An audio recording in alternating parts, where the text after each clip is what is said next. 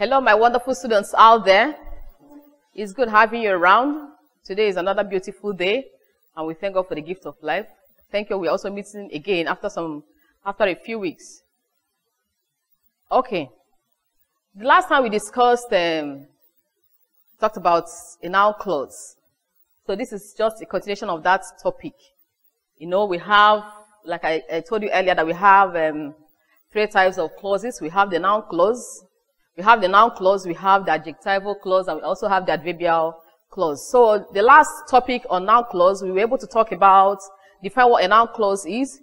We also talked about the grammatical functions of a noun clause, which consists of, we talked about the subject of the verb. We also talked about subject complement. We talked about objects of the verb, object complement, object of a preposition, and in opposition to a noun phrase or a noun. And I'm glad many of you were able to, go through that lesson and submitted your assignments. I was also able to mark them.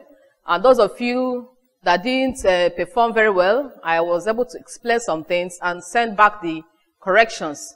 So today we are going to talk about adverbial and adjectival clause, and we're starting with adverbial clause.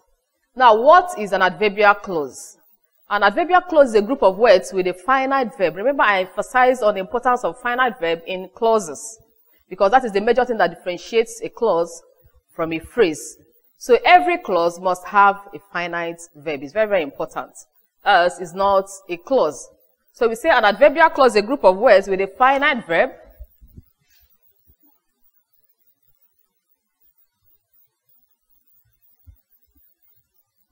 It's a group of words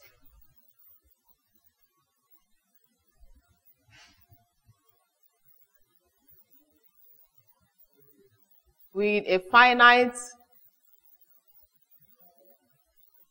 verb.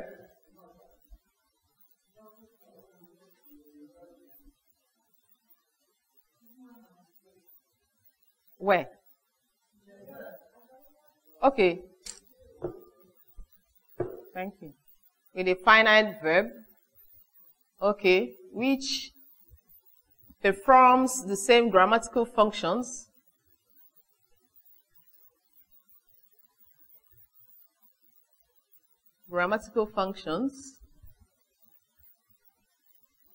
okay, as adverbs and adverbial phrase. And what is this grammatical function we are talking about?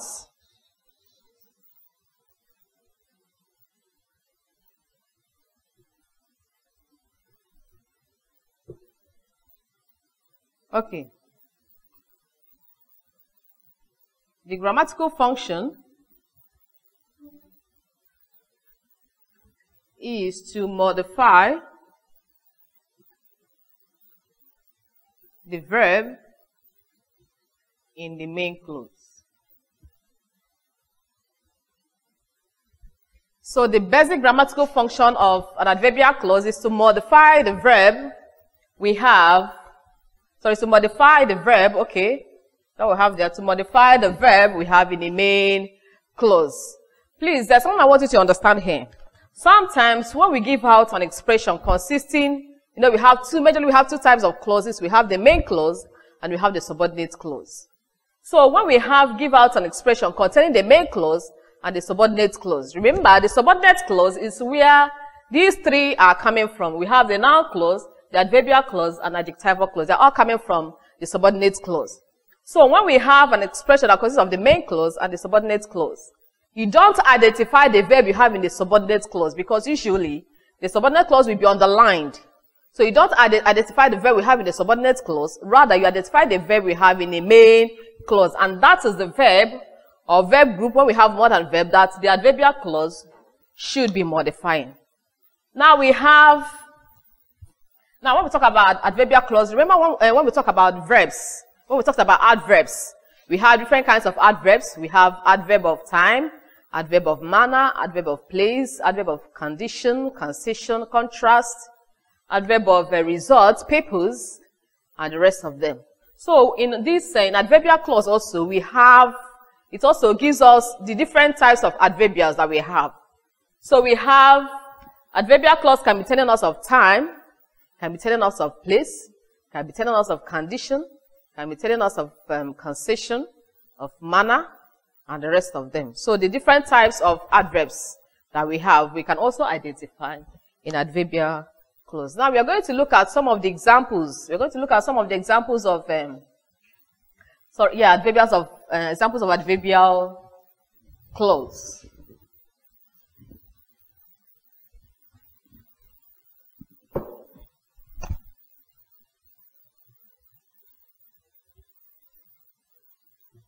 Okay, the first one we have is George did the work as he liked. George did the work as he liked. Now, if you look at this expression, you identify that we have two clauses there. We have the main clause and we have the subordinate clause. Now, which one is the main clause? George did the work. George did the work is the main clause. Remember, a main clause is a type of clause that, it conveys a complete thought. A main clause conveys a complete thought. So when you say George did the work, you can see it's complete. It's a complete sentence. We can divide it into subjects and predicates. It has subject, verb, and the object. We have George as the subject, did as the verb, then the work as the object of the sentence. Now we have, so we can say George did the work is the main clause. Then we have as he liked as a subordinate clause. For example, when I say as he liked, it does not convey a complete thought. So we cannot say it's a main clause. So we now have as he liked as our subordinate clause. Now let's look at the grammatical name. As he liked. Okay. So because we are discussing adverbial clause, we should know that whatever we're saying now, all the things we're saying now, are all talking about adverbial clause. So we have adverbial clause. Now, if we want to explain further, we can say adverbial clause of manner. It tells us how George did the work. How the judge did the work as he liked. That's adverbial clause of manner. Now remember, I always tell you, my lovely students, that anytime you're asked to identify grammatical names in examination, especially when it has to do with adverbial clause, you can simply say adverbial clause.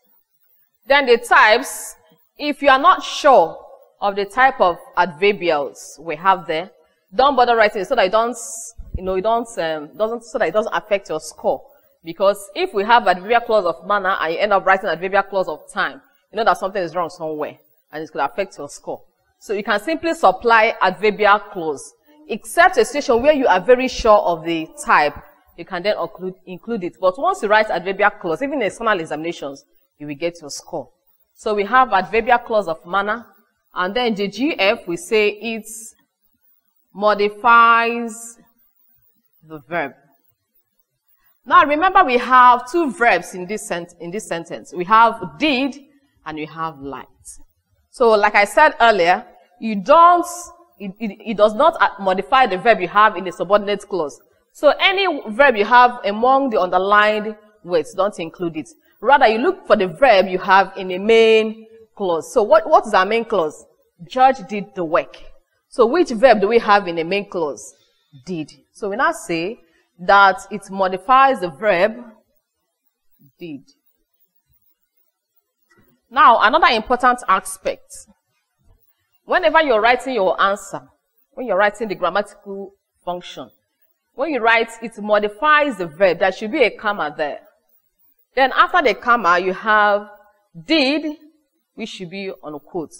Please, if it's not like this, even in external examinations like WAEC, you'll be scored 0. So make sure your answer is like this. It modifies the verb, comma, then when you write the verb, then it should be on quotes. Okay. Then another example we have is sold his car because it was too small for the family. Example 2. He sold his car because it is too small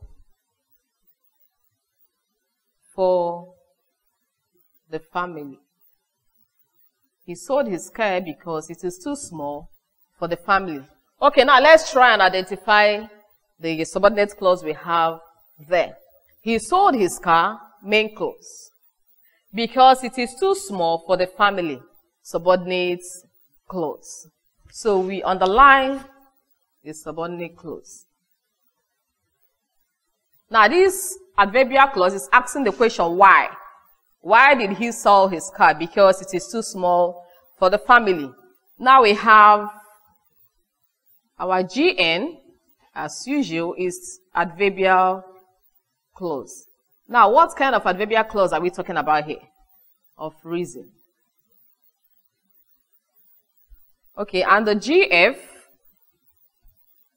it modifies the verb sold.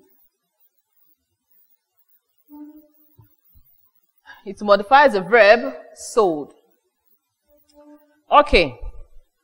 Let's look at another example too. Another example, the third example.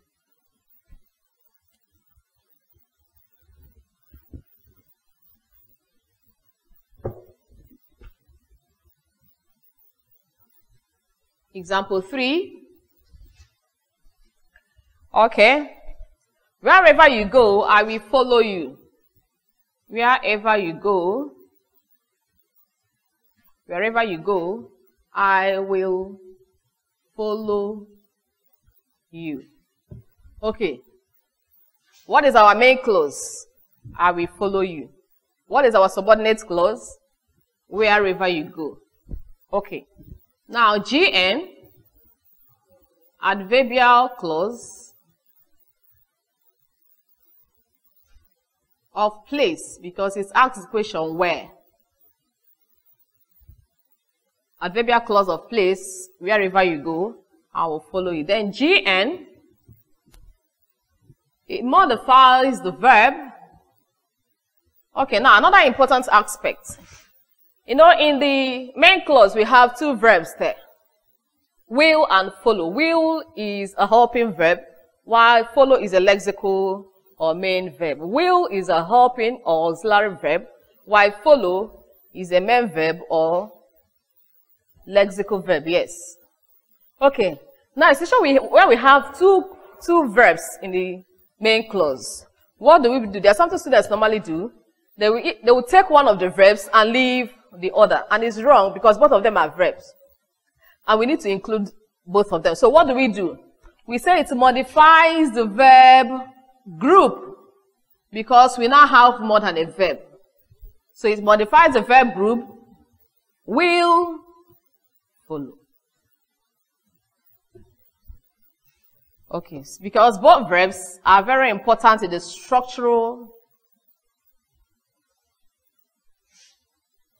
constraints of the sentence. So we say we follow. You don't leave will and take follow, or leave follow or take follow and leave will, because both of them are important. If you remove will in the sentence, we have I follow you, and you can see the sentence is affected. So we have that. Okay. We'll take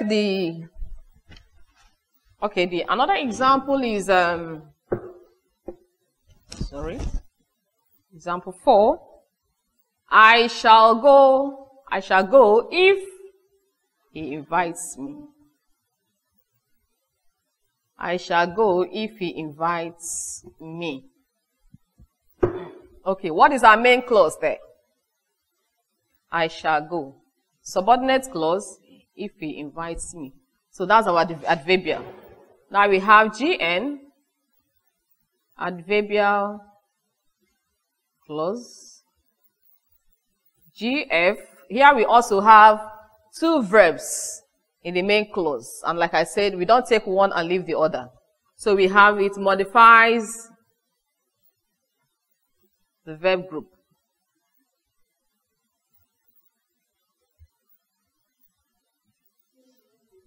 shall go. Okay, so I hope the aspect of adverbial clause is quite clear. Like I said, an adverbial clause is a group of words with a finite verb that perform the same grammatical functions as adverbs and adverbial phrase, which is to modify the verb or verb group we have in the main clause. So in other words, an adverbial phrase, or adverbial clause rather, does the work of an adverb. So you see the examples given to you so far. They are grammatical, the GN, that's grammatical names and grammatical functions. So we quickly move down to adjectival clause. Adjectival clause as one of the types of subordinate clause that we have.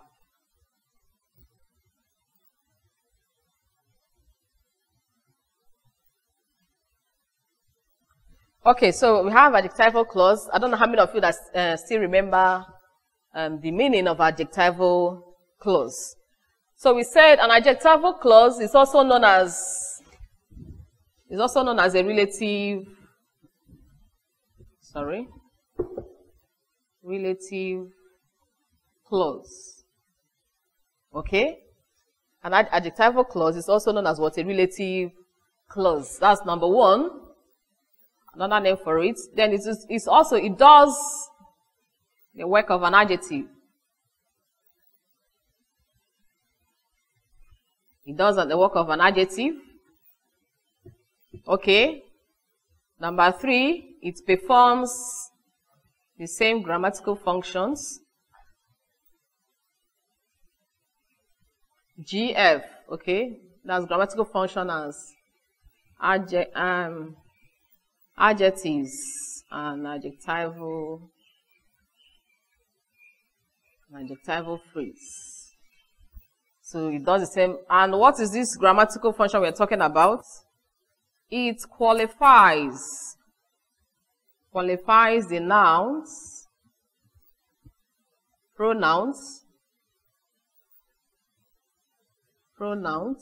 okay, noun phrases. It qualifies the nouns, pronouns, noun phrase,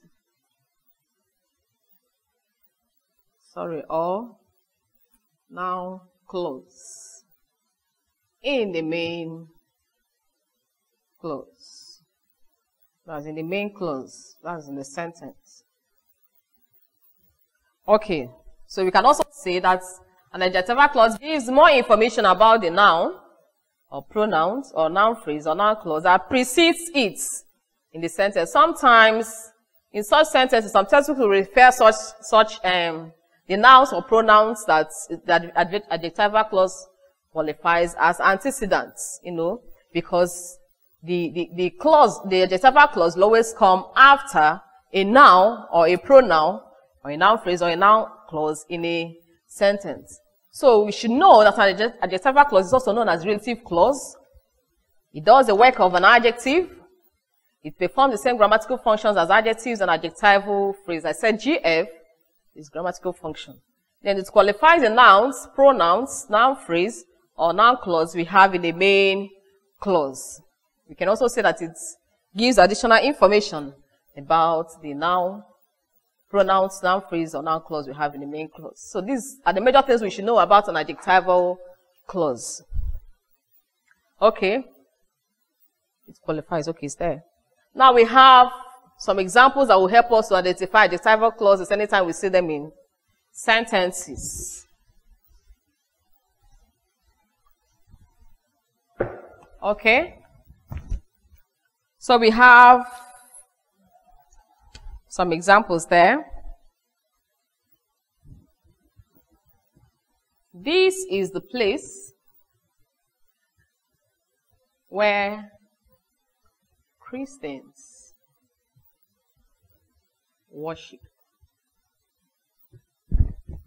Okay, what is our main clause? This is the place. Subordinate clause, where Christians worship. Also note, importantly, that an adjectival clause is usually introduced by, that's why it's known as relative clause. It's also introduced by some relative pronouns like who, which, whose, that, how, and the rest of them. So we have our GN as adjectival clause. Okay. And then GF, it qualifies the noun that precedes it and which is place. Qualifies the noun, place. Okay. Number 2, I have given the project. Okay, let me say, I have given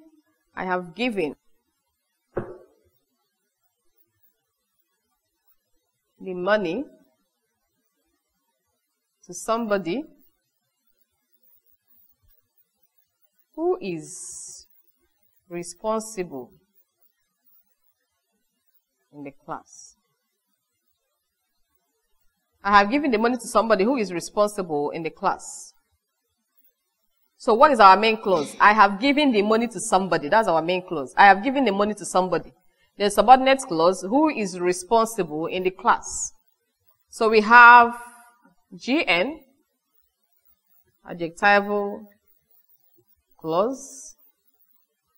Then GF, it qualifies. What does it qualify? Sorry, what does it qualify? Okay, it qualifies the pronoun somebody. Okay. We also have another example. The cake that I bought yesterday has gone bad. The cake that I bought yesterday has gone bad. The cake that I bought yesterday has gone bad. What should we underline there? What should we underline there? The cake that I bought yesterday has gone bad. What do you think we should underline there? Okay. That I bought yesterday. That's our subordinate clause. That I bought yesterday is our subordinate clause. So we underline that I bought yesterday. Then the grammatical function, it qualifies a noun, cake. It qualifies a noun, cake. So you can see that it's very, very easy to, handle questions from adjectival clause. Just know the necessary things you're supposed to know. An adjectival clause is also known as a relative clause. It performs the role of an adjective. In other words, it's descriptive in nature. It performs the same grammatical functions as nouns. Sorry, it performs the same grammatical functions as adjectives and adjectival phrase, which is to qualify the noun, the pronoun, the noun phrase, or even the noun clause you have in the sentence or in the main clause. It's very, very important. We also say an adjectival clause gives more information about its antecedents. The nouns and pronouns that is qualified, it gives us more information about them. For example, I've given the money to somebody. The sentence is enough. It's meaningful. But when you now say, to someone who is responsible in class, you have given us additional information about the nature or the kind of person you have given that money to. Okay. Remember I said that adjectival clauses are usually introduced by relative pronouns, like you have who, where, which, whose, whom, okay, and even some textbooks we call them compound relative pronouns, like you have whenever, wherever, whoever, and the rest of them. So that is all about. Okay. Finally, before we go for the assignments, we also say that sometimes an adjectival clause intercepts the main clause. I will give you an example on that. Sometimes a relative clause intercepts the main clause. For example, animals that are rare should be preserved. Animals that are rare should be preserved. Now we have that are rare as our subordinate clause or adjectival clause. Now when we say animals that are rare and animals should be preserved, Now, what do I mean by it intersects the main clause? If you look at the subordinate clause, the adjectival clause, it came in between a word in the main clause and the remaining part of it. For example, we have animals should be preserved. That is what it's saying.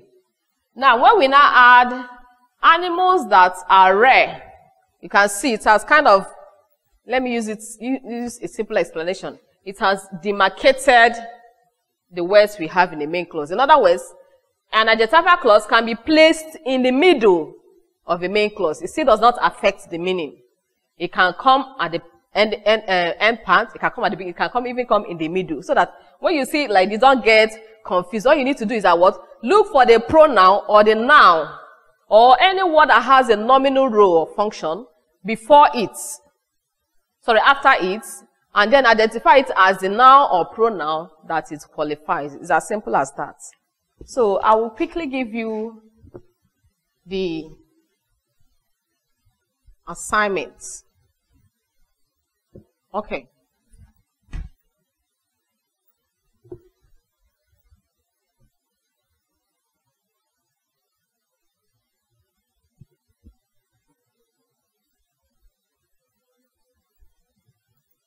The first assignment says, the speaker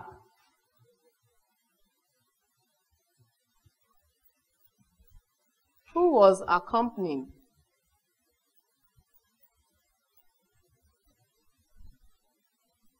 by his wife left early. Okay, left early. So, okay, I didn't give you the instruction.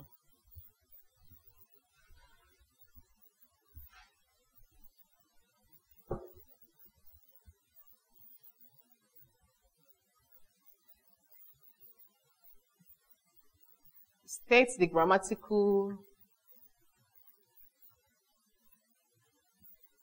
name and functions of the underlined clauses. I think that's enough. Okay. Okay, the speaker who was accompanied by his wife left early. Number 2, the bicycle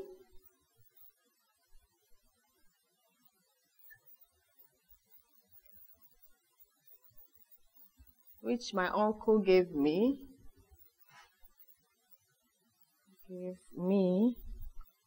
it was a birthday gift, a birthday present. 3, I learned a lot. I learned a lot of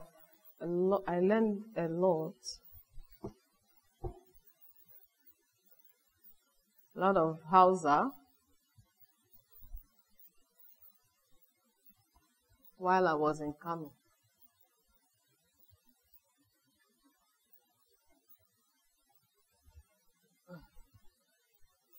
Which my uncle gave me. Okay. Number 4, fools rush in where angels fear to tread. Fools rush in where angels fear to tread.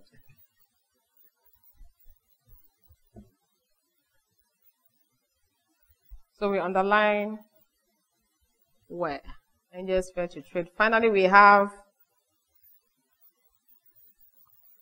provided you will foot the bill, you will foot the bill. Okay, I am ready to go with you.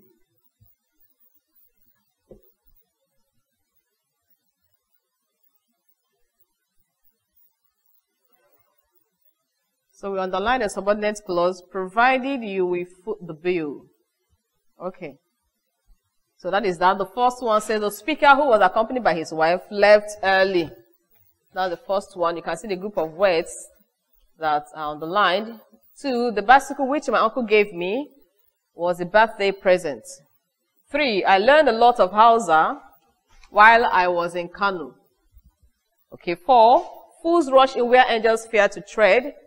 And finally, we have, provided you will foot the bill, I am ready to go with you. Remember, we discussed both adverbial and adjectival clause. So the group, the assignment you have there, you identify the GN could be adjectival clause or adverbial clause. So, and the grammatical function also should indicate whether it's modifying or qualifying. So that's the end of our lesson for today. And this is Helen, your English teacher. I wish you all the best in life. And make sure you stay safe. God bless you.